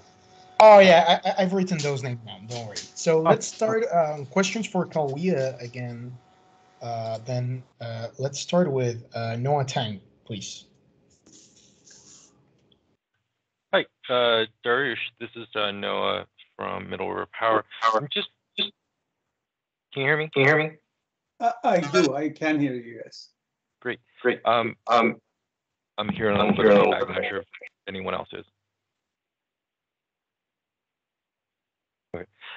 So my question is whether or not you've thought about with the NLR approach for the QC methodology, whether or not how it would be different relative to the different slices and seasons. Sort of where we've been talking about, Gridwell has its seasonal and 2 slices. PG&E, I think, has 6 slices, and then Edison has the 24. How those values may differ amongst the 3 different types of frameworks. A very good question. To be outside from this slice basically prescribing number of slices, we also have had advocated for 3 slices per season, 3 seasons and 3 slices per season, more or less. And of course, what we discovered is of course the wider the slice, the bigger the requirement will be. If the critical slice becomes one of these, what we had was a 12-hour slice, a 3-hour slice, another 9-hour slice or something, with 3-hour slice corresponding to time of the critical need. And then these longer slices to simply make sure that there's enough energy, capacity and energy for during those slices as well. But basically, we know the critical slices, that 3-hour slice, where all the major RA purchases, sales and purchases will take place. The other slices will have a lesser of an impact, of lesser importance. But however, I think Peter from Griffith from PG&E at least convinced me that if we have slices of different durations, or we have very long slices, if the critical time period, critical slice or critical need falls into a 12-hour slice, we will be probably over procuring. We'll be back into the same trap we are today, in which the slice we have is 24 hours, and in fact, it's more than 24 hours, 720 hours, and we pick 1 hour within that, and then we have all this capacity needed for the entire duration for no reason. So, I think we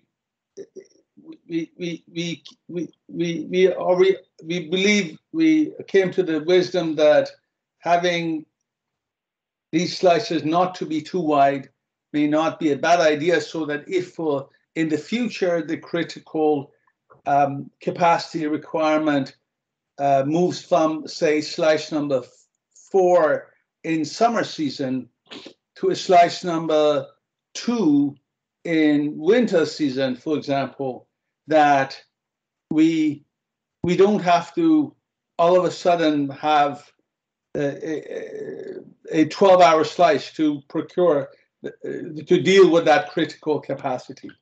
Now, let's talk about the 4-hour slice, because I think that makes most sense in order to have the stability of this framework and for transactability and stability of this framework. During the 4-hour slice, if say it applies to 4 seasons, so approximately 120 days, and we have 4 hours in a slice, so that slice covers 480 hours. Now, it all depends what we do for determining system need during that 480 hours that applies to that slice number 4 for summer season. And if PG&E has been advocating, pick the worst hour, the hour of that slice where the net peak, net load is the maximum. And that would be, we more or less forget about the 479 hours. We only focus on that 1 hour. We make sure that we can cover that 1 hour. And because this slice is carefully selected, in which VARs behave more or less the same way, we know storage has kept its charge and is ready to behave, function, and so on. So these slices are carefully selected. The fact that we're only focusing on 1 hour in this 480 hours may not be the end of the world. It's not like the framework we have today. We pick 1 hour in for the whole 720 days, and each hours and the system behavior changes during every hour of the 72 hours, more or less. Each slice has every element of the system behaves more or less the same way. So if we focus on that, then it becomes a matter of how do you go from this NLR factor, net load reduction factors for wind and solar, to the effective capacity or qualifying capacity for that slice. We have in our presentation, we have mentioned one approach, which seems to be most logical, is to calculate the NLR factors for each one of the hours, each one of the 480 hours, and average it. And that will be the qualifying capacity for that slice. And you can, the wind and solar resource for that slice keeps that QC and goes forward. You can transact around it and as much as you want. And maybe after several years, that number changes a little bit. But that is what we have said. But people may want to say, rather than taking the average of all the 480 hours, we take the average of that 1 hour for the 120 days. That hour is critical. Take that critical hour and take the average of, or maybe another calculation around. Let me ask this question. So in your mind, and the NLR is equal or creates a one singular NQC value for the month, or separate NQC values based on the hour, based on the different slices, because they would have different NLR percentages. Sir, you're on mute.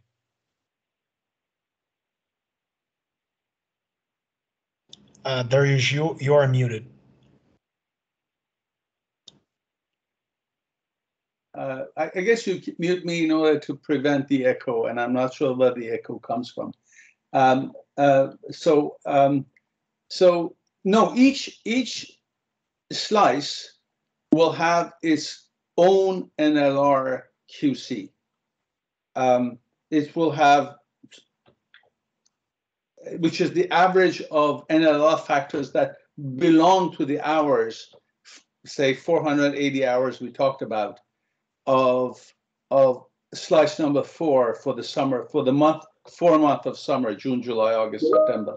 So that is, and that NLR based QC will belong to that type of resource for that slice for the foreseeable future.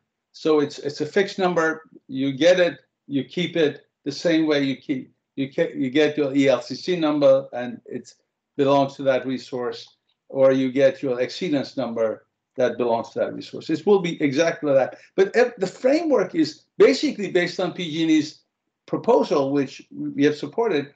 The framework changes to these slices. So we focus on one slice for the whole summer season, say slice number 4, and slice number 4 being the most critical one. And we propose that for the 480 hours, we calculate NLR factors for wind and solar for every hour and average it to calculate the QC, NLR based QC for that slice. And wind and solar get that number, and they can keep that number, and they can transact around that number. And we just say that QC that's calculated in this fashion is more rational and better reflects the correlation between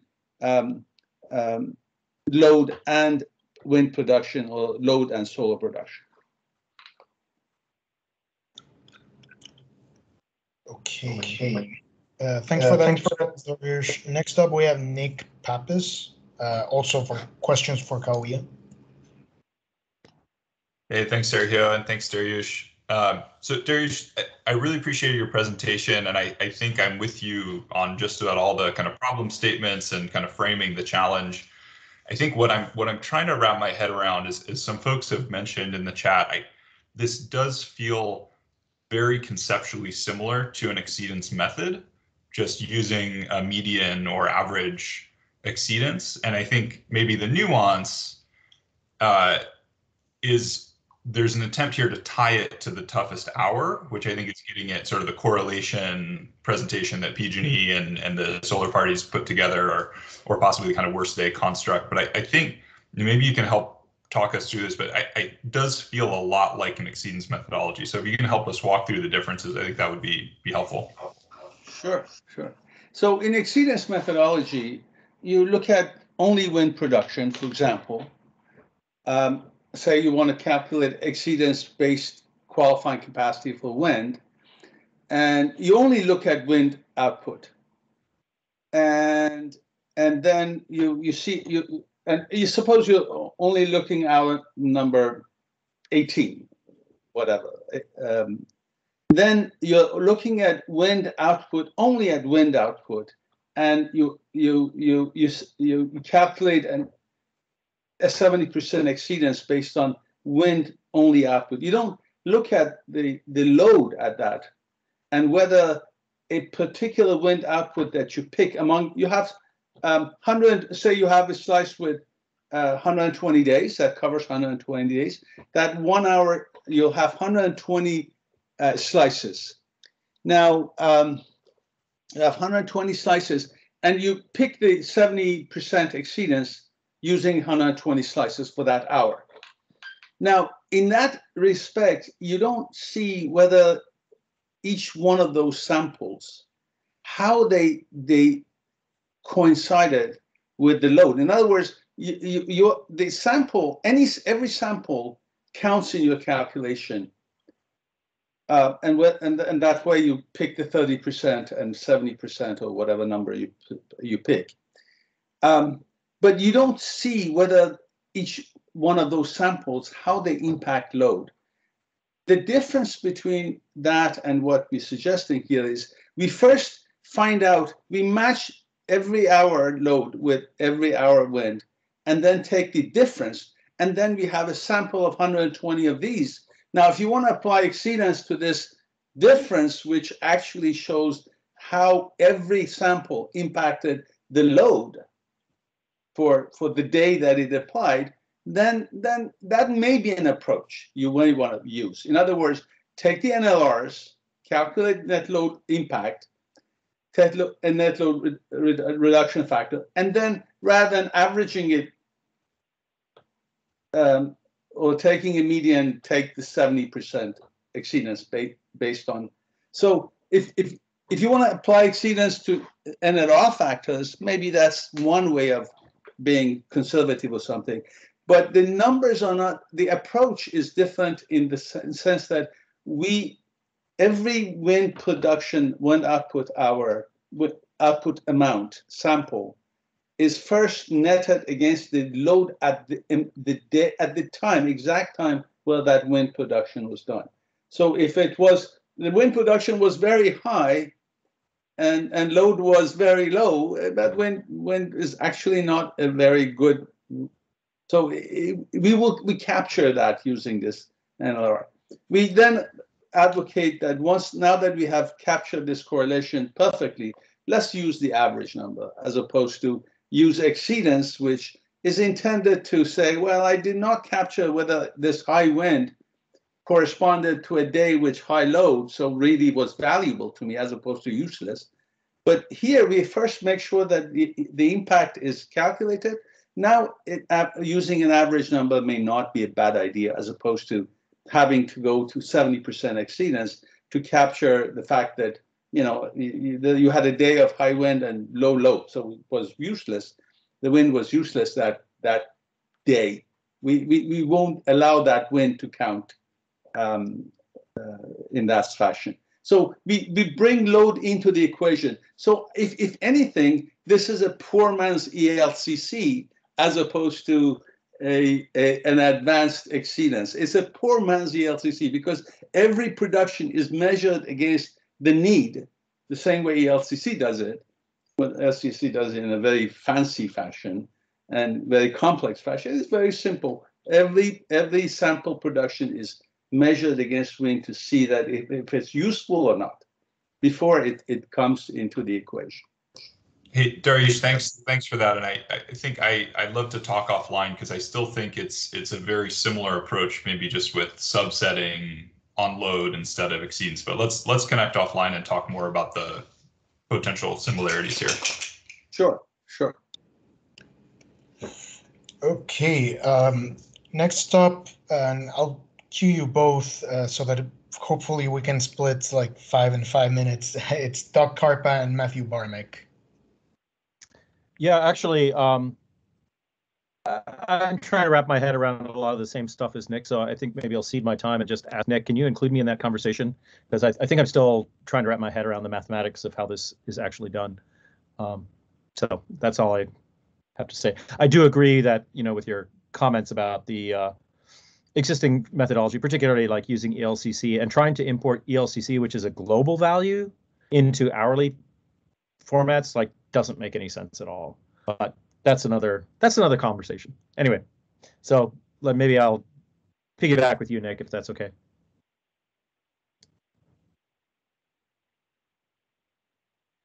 Excellent. Matthew Barmick? Yeah, hey, this is Matt Barmack from Calpine, and I can give everybody back some extra lunchtime because, I had exactly the same question as Nick and Doug, and something is just not adding up. Dariush, I think what you're calling a resources contribution to net load, as I understand it, is just its output. So I think I'm missing something fundamental, and if you do follow up with Nick or provide a more extensive example along the lines that I think Bridget just recommended, I'd really appreciate that. Let me note that under more simpler circumstances, your statement is accurate, that the contribution is the output for a particular hour of a slice. The contribution is the output, the total output. But when it comes to more nuanced calculation based on zone, based on technology, it may be a bit different, and the non-linear impact of netting against load may make a difference, especially that load in different samples is going to be different, and the generation during every sample is going to be different. If load was the same, it will be exactly this. The output would be exactly the same. The exceedance versus the approach would be the same. If load was the same during the entire 480 samples, or if we were focusing on 1 hour during the entire 120 samples for the 4 months of summer. But since load is changing, the impact is nonlinear. And so there are nuances here which are important in our calculation. And that's why we wanted to focus on the net load impact as opposed to just net generation, the output of the resource.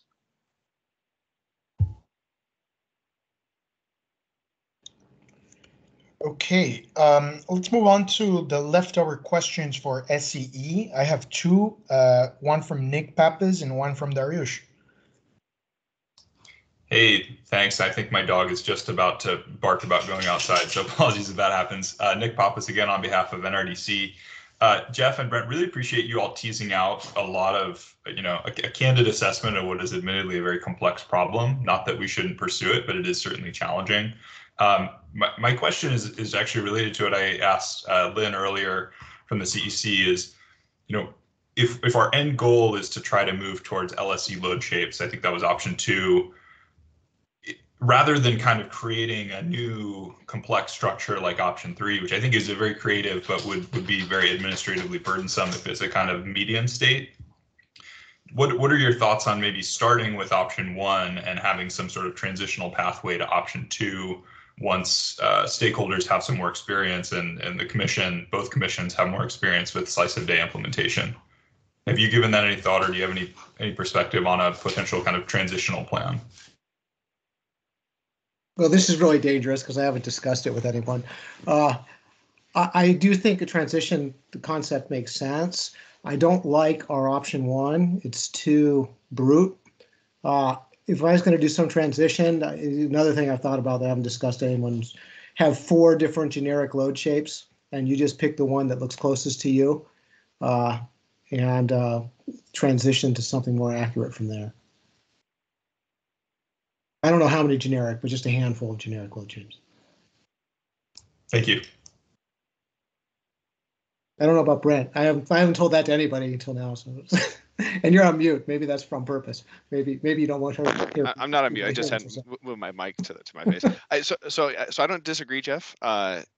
So assuming that the other bookend fully custom shapes can't be ready for go live, yeah, maybe that's the interim easy path of have a few generic load shapes for each month, and you just pick one.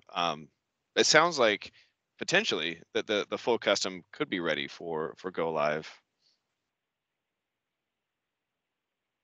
Anyway, so Nick, I think that covers your question. Who's next? Okay, next we have Dariush. So I must say that I'm not very knowledgeable about load.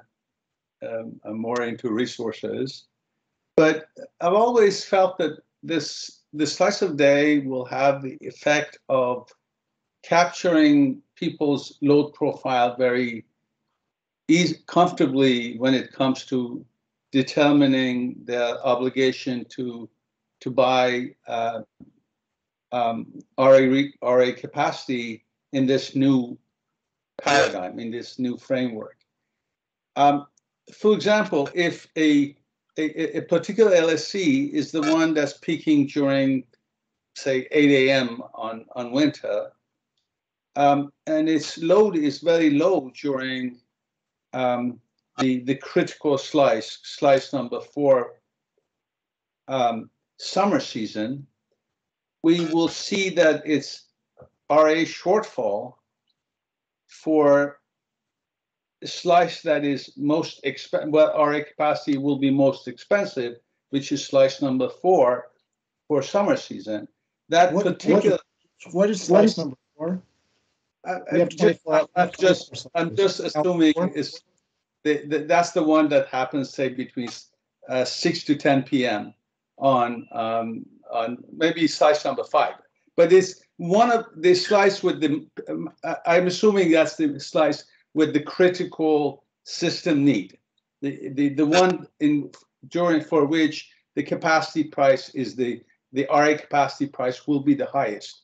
People will be buying in this new framework of slice of day, rather than buying one RA number for the month as they do now. They will be buying RA in for each slice in this new framework.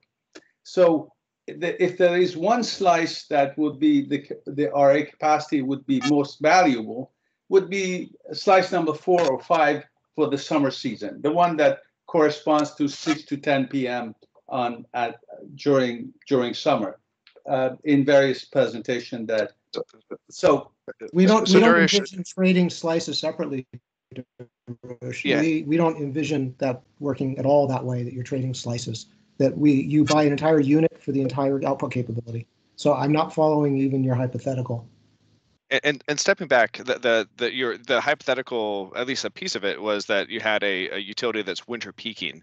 Today, under the current RA framework, they would have their highest requirements in December, right? Yes. Because of even today, and in the future world, we expect their highest requirement, month to be December still, or whatever, January, whatever that peak month is. Yeah, but go back to what Jeff said. Yeah, we don't envision slice by slice trading. We're gonna slice by slice requirements, right? So so we're proposing 24 slices. Each hour effectively has its own RA requirement. And if we were to buy, or if an LSC was to buy a wind RA from a wind facility, they'd be buying a portion of that wind facility, 100%, 50%, some portion of it. And if it's a 100 megawatt facility, then you get 100 megawatts, shaped across the entire 24 hours of the day.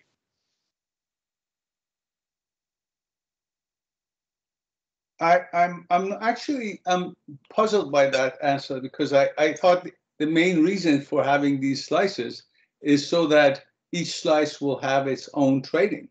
No, absolutely not. Absolutely not. Yeah, so the main reason for slices is done for your slices, which are the too many of them. You have to. They're not too many. It's precisely right. Anything else creates big inaccuracies. So, yeah, our proposal is right. The main benefit of slices is to get rid of like the daily based MCC buckets and ensure that there's enough capacity to produce energy across the entire day, which the current RA system doesn't do. So that's the main point. That there's some questions around net versus gross. We've come down on gross load trading. Individual slice trading could have been. We don't think that makes sense. Well, for 24 slices per day, yeah, it doesn't make sense. But if you have only 4 or 6 of them per day, it still doesn't make sense. Well, it most of them would be of no value because the capacity is not going to be very valuable for them. Well, you should talk with PG&E. That's not our proposal. Okay, understood. Okay, I see one last hand raised from Zoomara. Is this a question for SE? Well, one of the downsides of this format is that we can't talk to other people who are also participating. So it's actually related to SE, but it's directed at Nick Pappas. And I'm wondering if Nick could respond. I've heard several times now that he's interested in having a transition. And given the fact that what we heard from the Energy Commission, that most LSCs are already producing a lot of this information, and it looks like custom LSC load shapes could be relatively easily produced. I'm wondering what Nick's concerns are about the need for a transition. What's at the bottom of that? So if he could, if we can try to do that, I would appreciate it. If the facilitators agree, I'm happy to jump in here. Although my dog is very actively telling me she needs to walk. But Sue, I don't have concerns about it. It's really just a feasibility and implementation question. I think there's a lot of specification that is really beneficial, or potential specification that's really beneficial in the slice of day constructs, both LSE specific, resource specific, et cetera. My anxiety is trying to get every LSE its load shape, every resource its production profile, technology, geography, et cetera, is just a lot to do in one transition, let's say in 2024. I would love to see that happen in 2024, but my anxiety is that it'll create a lot of headache and challenge and maybe imprecision as we're trying to calibrate this increasingly complex system. And again, increasingly complex, not a bad thing. It's kind of necessary. This is it's difficult to decarbonize the system, but just thinking about how do we mitigate the abruptness of those changes. But certainly not opposed in concept to LSE specific load, and we support that and also support technological and geographic differentiation for resources. Okay, I would just say in response that the Energy Commission is the one to tell us if they need a transition, if you ask me. I mean, LSCs already provide and have to collect a lot of this data that's needed. And if the Energy Commission says it can be done without a transition, then I think they're the ones that need to tell us if they think a transition is needed. Thank you. Thanks for indulging me. May I offer just one additional comment there? If it's not too much to ask. I totally agree with that point, Sue, on the load forecast. There's an element that hasn't been discussed in great detail today, which is when we have the load forecast and the expected showings, or what we think is potentially expected showings, we have to calibrate this with a PRM. And so getting all of these pieces to fit together at the same time, it's going to be more than just getting this from the CEC. There's many, many steps, I think, and a lot of calibration activity that's going to need to occur to avoid dramatic over-procurement or under-procurement. So I just want to flag that this is a very complex machine we're trying to build here.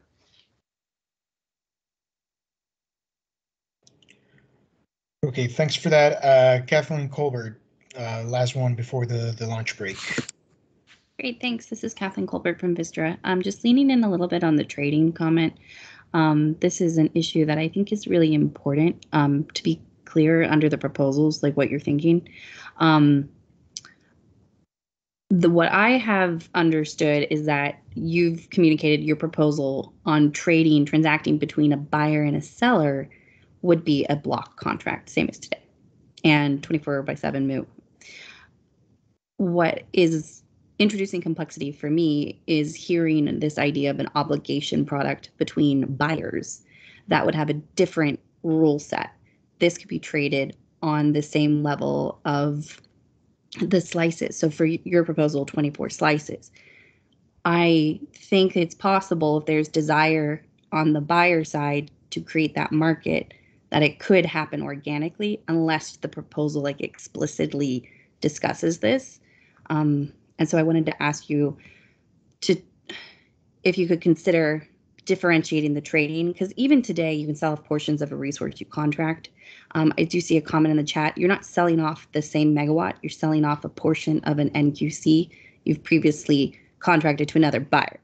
So I think the rule thing that's on the table is when any of these get implemented, do we allow the transactions between buyers to be on the slice level to shape the requirement or not? And if you could add that kind of consideration to your proposal, that would help me a lot. Yeah, I think we're pretty strong on this one, and pretty sure that all transactions would be just a portion of the facility, never slice by slice on the resource side. So if it's a base load resource, it had 100 megawatt base load resource, it would count for 100 megawatt in every slice. If LSE1 bought the whole thing from the IPP, bought all the RA attributes, they could sell portions of that to someone else.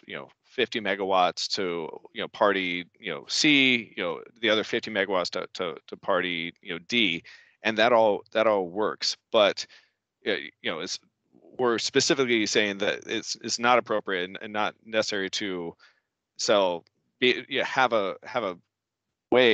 Have a structure to sell slice 2 of that contractor resource. It's portions rather than piece of the slices or piece of the day. I heard something else in there too about buyers selling to buyers. Yep. Now, are you talking about someone sort of like reselling a portion of their resource, or are you talking about them somehow trading their load obligation? I think you can think about it as trading their compliance requirement on a slice for whatever the slice is. We're not proposing that. We're proposing that each LSE has its own shape. It has to meet that shape, and it does so by trading, buying, selling, swapping resources so it can meet its shape. There might be an enhancement. We think that there need to be some sort of demonstration that there was a compelling reason why that framework wasn't reasonably efficient before we would explore some sort of obligation trading. And just to share with you, it's a proposal that includes obligation trading is one that is less attractive. So that's why I think it would help a lot if you could be explicit about that. I think it's one of the items that will have the most commercial impact. Thanks. So I know there's people that are out there, but that's not what we're. It's just for clarity. We're not proposing load obligation trading. Your load shape is your load shape based on the conversations we've been having. That's your obligation, and your resources are 24-hour. Whatever full capability must offer, you buy a portion or all of a resource. You don't trade slices, you trade resources. Okay, I see Doug Carpa immediately raise his hand, so let's try to close this loop before we go on break. Yeah, sorry to keep everybody from lunch. No, I think CalCCA, or at least Peninsula Clean Energy, is one of the groups that is really interested in the obligation trading, simply because, from the standpoint of an LSE that, we have a particular load shape. It's really not guaranteed that there's any combination of slices of resources, like 24-hour strips, that can really exactly meet our load, so that, you know, we could be in a situation where we've got a lot of solar and storage and, you know, a bunch of wind and maybe some geothermal, but then we have some like stubborn chunk that's between 3 and 5 in the morning that we can't meet. And so in order to do that, what we'd have to do basically is like buy a slice of a wind resource just to fill that section, and then we've got all the other hours that we don't need. Or alternatively, if we are long in a few hours when somebody else is short, that's where it makes sense economically to like say, hey, we will meet that little slice that you haven't quite been able to fill. And so that's sort of the rationale behind it, and I suspect that it may be something that either PCE or CalCCA will have to kind of put in as a supplemental proposal. Yeah, sure. Yeah. And I'm curious what the objection to that is. And part of the reason for, you know, we've been talking about this internally, so there's no guarantees that this is where we'll land, because there's not even internal agreement among CCAs about the advisability here. But I'm, of course, always interested in what objections to that are. Personally, I see it as being a simpler construct than, you know, what may be hourly trading with resource generators, although maybe that's valuable for generators to want to do that. So, you know, maybe that's the concern.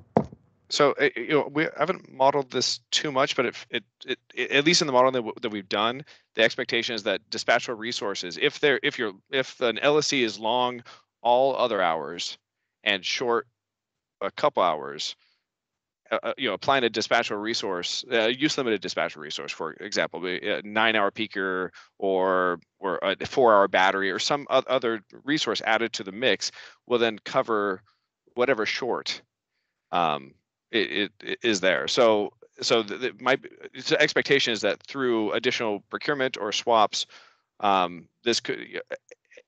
LSC would be able to cover those gaps. And I just say that to me, it seems like 90+% of the problem can be traded through trading, can be treated with the trading. You know, just my view and our position I've gotten here. And there may be a little bit left on the table, but no one's quantified what that is.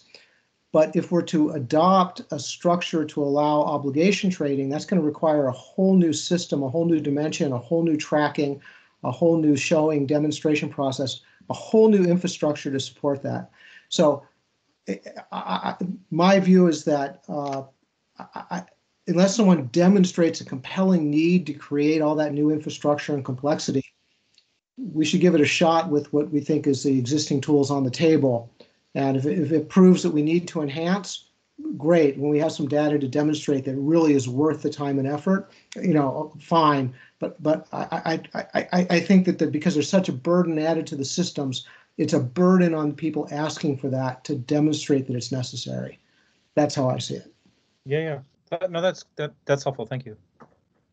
Both of those points. Okay, so thanks to Dariush, Jeff, Brent, and Lynn for your presentations. I think we had a very productive morning session. So let's take a 30-minute lunch break. The difference with the agenda will be, you know, moving in the last Q&A session that we have scheduled from 2:30 to 4. So now it would be like 2:45 to 4. So let's meet back at 12:45 for Vistra's and Gridwell's presentation, and the question queue is clear. So we'll start again there. Thanks, everyone.